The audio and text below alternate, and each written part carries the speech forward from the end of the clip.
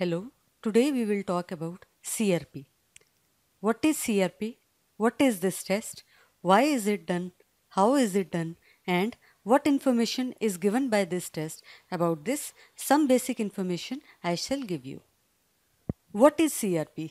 CRP or C-reactive protein is a protein which is synthesized by liver in response to inflammation in the body.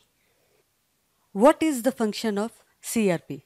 This protein binds the dead or dying cells and helps in their removal.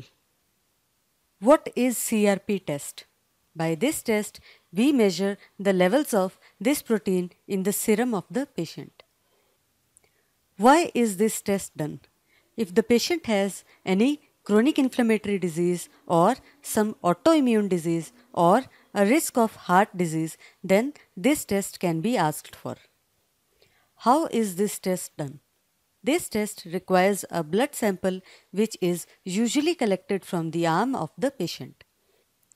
Does this test require any special instruction? No, this test does not require any special instruction. Sample can be taken at any time of the day as per the convenience of patient.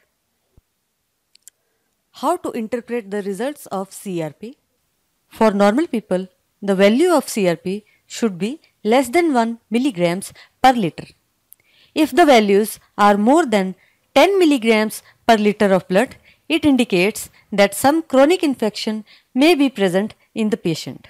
If CRP is being done to evaluate the risk of heart disease, then if the CRP is less than 1 milligrams per liter, the patient has low risk of developing heart disease.